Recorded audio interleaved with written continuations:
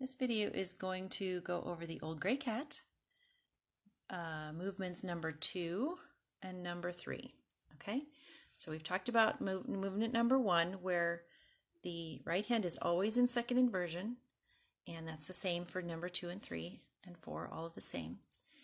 And in movements number 1 and 4, we have left hand root position, and that's our normal hand position that we've been doing.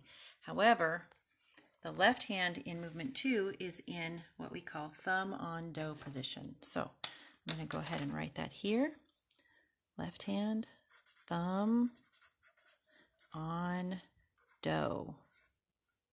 Okay, so there's my dough right there because I'm in the key of G, and that's a G right there. Okay, so I'm going to start with my thumb, and you can see right here I almost wrote over it, but right there is a number 1.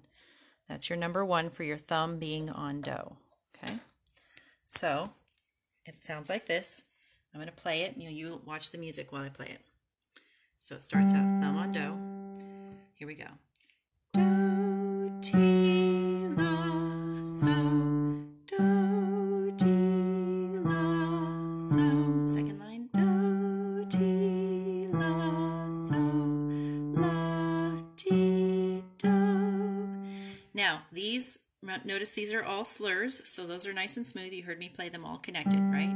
Connected, connected, connected. But when we get here, you'll see that there are lines across. Those lines are not staccato. Staccato would mean like, right? But they're not staccato, but they're also not legato. They're also not connected. So it's more like a disconnected, but also not staccato. So I'm going to hand the phone to my assistant, and I'm going to play the whole movement for you. And notice that you start on the downbeat. So the G here in my number underneath my number 1 is going to play on the second note, and we have a pickup note that goes first. And actually, remember, all of these move up an octave, just like the 4th movement. So we're going to go up an octave for this part. Okay. Do you want to focus on your hands as well as the music? Let's try the music first, and then we'll do hands. Alrighty. Okay, so watch and listen. Try to follow along.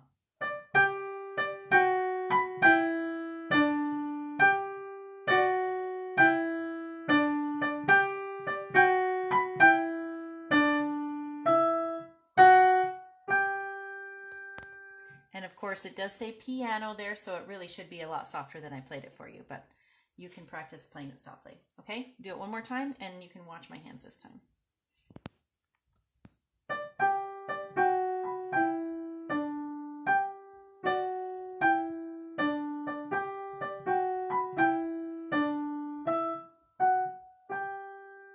So you want to think of the little mouse creeping when you play this, right? He's kind of creeping along. Think of him as creeping while you're playing that. Okay, let's take a look at the 3rd movement. Let me go ahead and focus close in on the bottom part here. So notice again, we're starting on G. I'm going to write again, thumb on dough position.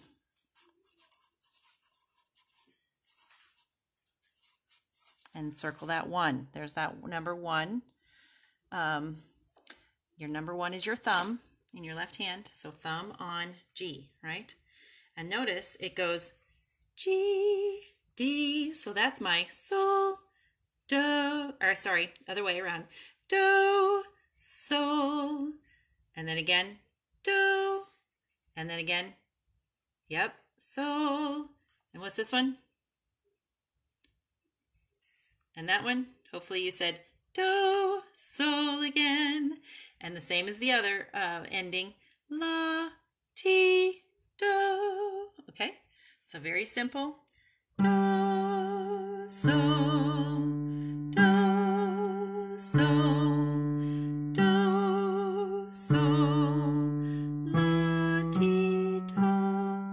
Okay, try playing it separately first, and notice there's this dotted half note right here is going to take all 6 of those beats. Each one of these is do, dee, and this does all the do's. Do, do, do. Okay, you hold it for all 6 beats in that measure. All right, Heather's going to hold it for me again. Thank you, Heather. And And we're gonna, she's gonna show you the music first, and then we'll look at our hands. This one's down because this is our cat stalking, right? And again, legato all the way across the top, no staccatos.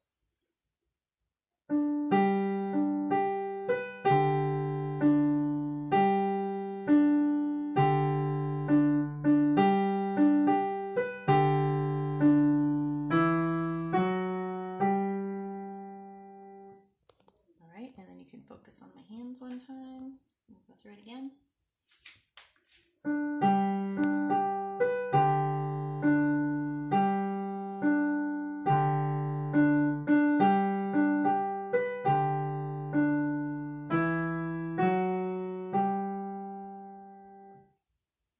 Okay, that's all there is to those middle movements. So if you've worked hard on these first two and you're getting them down pretty well, go ahead and start working on numbers 2 and 3, okay?